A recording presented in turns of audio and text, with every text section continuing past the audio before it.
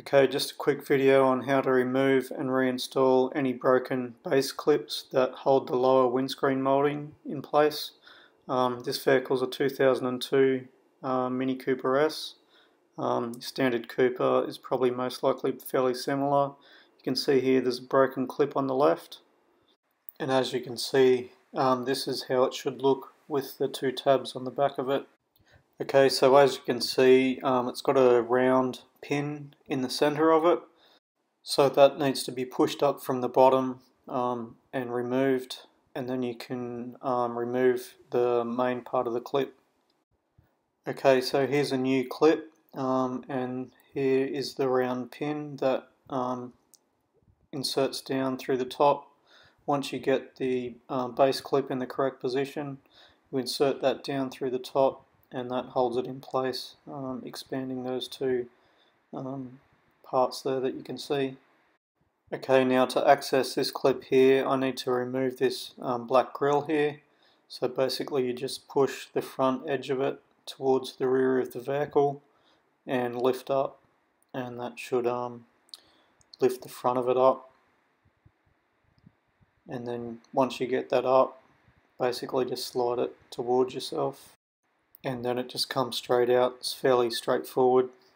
And so here you can see the tabs on the back that go towards the rear of the car, and then the ones on the front that hold the front in place.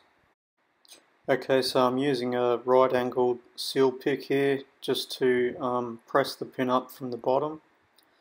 It can be quite fiddly to locate it in the right position, but as you can see, this one was fairly easy. So now that it's come up enough for you to grab hold of, I just grabbed a pair of needle nose pliers or rat nose pliers and lift it up as much as you can, and you probably find that with the windscreen in place you won't be able to get it all the way, so just bend it on an angle and it should come out, and then that enables you to get the clip out. Basically you just need to press the two prongs together at the bottom, which I'll show you in a minute once I get it out. Okay, so I basically found that with the windscreen in place it's not really possible to get the clip out all of the way, so I've just had to break it in half and remove it that way. Okay, here's a new clip, and here's the two prongs I referred to earlier that you need to press together to enable the clip to come out. And looking at the new pin, you'll notice that one end is hollow on one end, the other end is solid. So the solid end goes to the bottom. That enables you to push it out if you need to remove it in the future. Okay, so I've discovered that these clips don't really go into place with the windscreen installed, so you really need to have the windscreen out to reinstall these new clips.